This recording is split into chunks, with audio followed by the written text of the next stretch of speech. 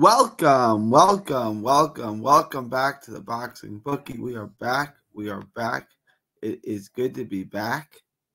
We got a good one for you today. We're going to get into Diego Pacheco and Sulecki, which actually is going to be a terrible fight. I don't know why I said it was a good one. I misspoke there. It's a terrible fight.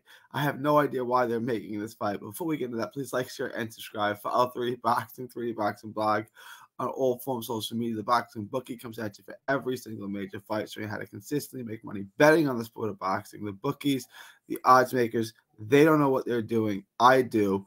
Join the Patreon. Link is in the description. Just $5 a month. Get you all the perks. Get you the lock of the week. Get you Ask the Bookie anything. Get you the updated prop bets that weren't available when we dropped the video. It gets you the absolute best gambling advice and so much more for just $5 a month. I am the best in the world. There's no one has a track record or a resume like me. You can check all my videos. Join the Patreon, $5 a month. Also subscribe to the other channel, Texas Boxing Scene on YouTube. That's Texas Boxing Scene. All proceeds go to autism research and recovery. All right, let's get into today's show. And this is going to be intriguing because I'm not hyper impressed with Diego Pacheco as a prospect. Yes, he's a world-class fighter. Yes, he's a good fighter. He came on, he burst on the scene. So many people had so many huge expectations for him. Like he was going to be one of the great, he's the next great thing. It was 6'3", 6'4", whatever he is, long, powerful. And he really just hasn't panned out to be that. Now he's here. He's a world-class guy. Does he get to a world title? I mean, I think they're going to have to manufacture it if it does. I'm not usually impressed. I studied the tape a lot for this fight. I'm less impressed than I was before.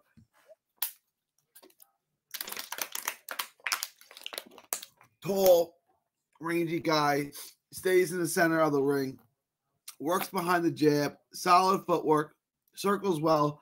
He doesn't stay stationary. Good fundamental fighter. Whoever taught him to fight did a pretty good job.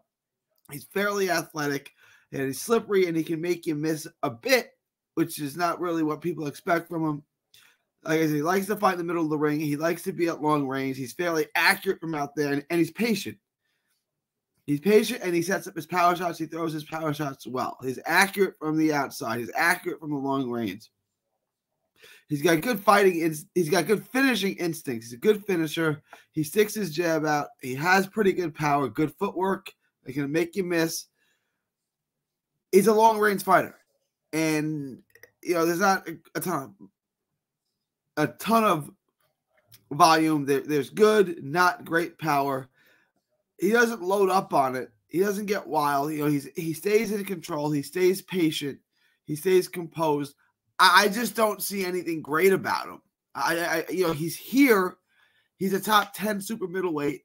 I just don't think he gets any closer than this. I think we're looking, even though he's just 23, I don't see a whole lot of things he's going to improve on. This is where he is. Does he get to a world title this way? I mean, he's young enough where I think over time that they can manufacture a belt for him or something like that. I just don't see a super talent here. I see a good fighter who, at the highest level, at this level, is going to start to lose. Now, lucky for him, he's fighting Sulecki. And Sulecki is shot, totally shot. I'm slightly embarrassed they made this fight. If you go back and you watch, there's a Polish website, I forget what it was called, but he actually fought in Queens, and he fought, but it was televised it was streamed on this Polish, you can find it on YouTube. He fought Rowdy Legend Montgomery in Queens back just a couple months ago, about 3 months ago. He probably lost. And Rowdy Legend Montgomery was a guy that's 11-5-1. The fight was contested at a catch weight of 164 pounds, I believe.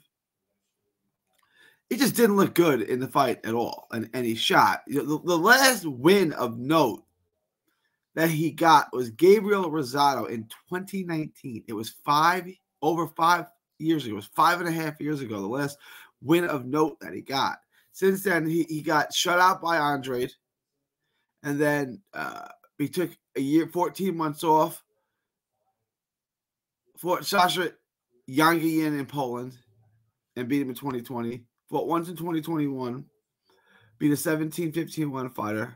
Took a year and a half off for Angel Hernandez. And then fought Rowdy Legend Montgomery. None of that, to me, suggests he even belongs in the ring with Diego Pacheco. Especially coming off a fight where he may have lost to Rowdy Legend Montgomery. He's a front foot guy. He's pretty basic. He's 35 years old. He has decent skills. He's decent fundamentally. Not a huge hitter. Not a knockout guy. Good, not great skills. This shouldn't be too much of a risk for Pacheco. I mean, I get it. You go through this. Hugo Centennial, that's his one of note back in 2016. Derek Finley, Darrell Cunningham. I'm not seeing it. Got beat up by Danny Jacobs. That's not a problem. I'm not seeing anything here that suggests that he can. That at 29 he would have been competitive. Forget 35. Not particularly fast, and that was 5 years ago. You watch him now; he's slowed down a lot since then. He shells up more. He takes a lot of shots now. Really has no path to victory in this fight. He's just not a world-class guy. I don't think he ever was. He's not great at tracking you down. He doesn't cut the ring off. He's defensively responsible. He's solid defensively, but he's not super fast or super athletic. He doesn't really make you miss. He kind of blocks shots. Now he shells up. His volume is dropped. He just chases you around the ring and gets hit. He's slowed down considerably, and there's not much movement in him anymore. And he's got decent skills, like he can box, he can throw combinations and things like that. I'm just looking at him. I'm saying, like, what do I like about him? And it's whatever you liked about him 5 years ago certainly isn't there anymore if you watch his last fight. So let's take a look at the odds. Let's see how we're going to make money on this fight. Get this pulled up for you guys.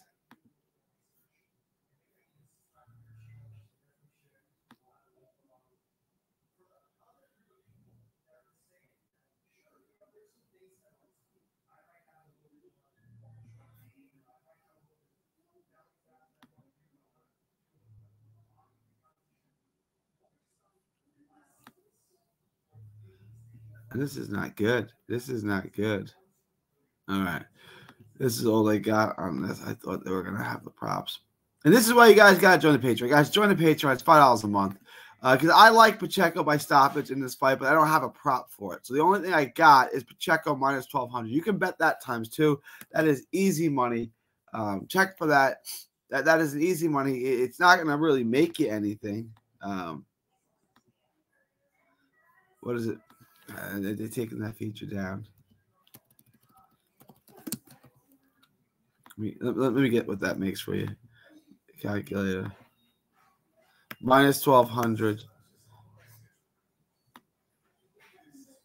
You're going to make it on a $200 bet. It's going to make you hang